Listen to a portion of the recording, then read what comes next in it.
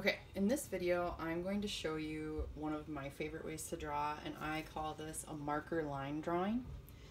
So the first thing that I'm going to do is make an outline, just to tell me kind of where things are at. So I can change this outline if I keep it light. Let me see here. I'm always trying to do things on the spot. So I'm going to have a tree line here. And then underneath the tree line, I'm gonna do, some of my favorite lakes have big rocks around the edges. So I'm gonna put some rocks here, and I can adjust these a little bit later if I want to. So there's some rocks. Then this is gonna be my water line.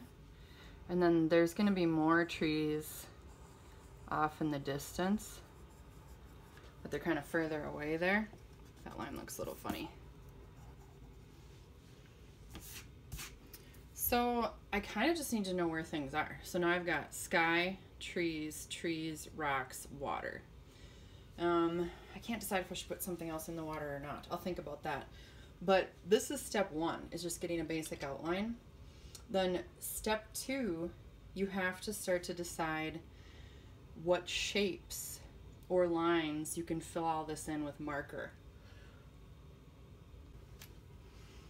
So in the trees, I decided to make swirls. And whatever I decide to make, I'm just going to repeat it. And I might do it with some different greens, but I just repeat, swirl after swirl after swirl. So I'll finish this up and do like the magic of TV at the end here. But I'm gonna do swirls in there. You can do any shapes or lines that repeat. In the sky, I want to do kind of almost like Vincent van Gogh.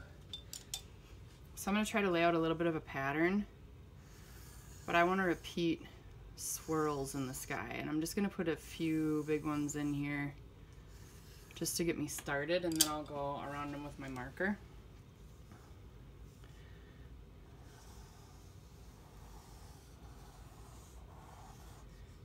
And in the sky here, I'm gonna do a bunch of different colors. So I'm gonna grab some other blues, and I'm just gonna start to stack these lines up and make them repeat.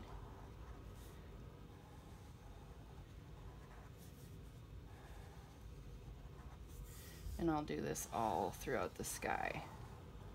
You can erase your pencil lines when you're done, so if you don't like how they look or where they are, don't worry about it too much. So I'm going to fill in the sky with those swirls. Water, I'm going to want my water to be a little different than the sky. I think I'm going to make the water calm.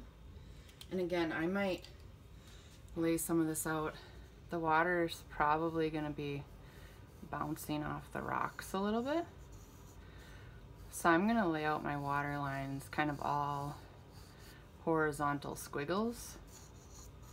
And maybe once in a while there'll be something that hit the water, so you've got one of those water rings.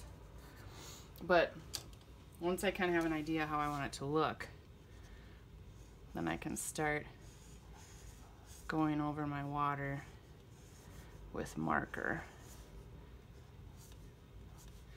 And you don't have to get this fancy if you're doing water. You could definitely just do straight horizontal lines or regular waves. It's up to you. Rocks.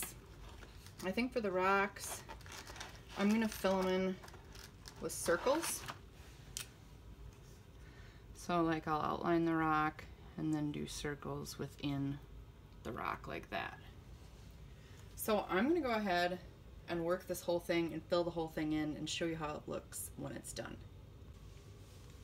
Okay, so here's my project finished.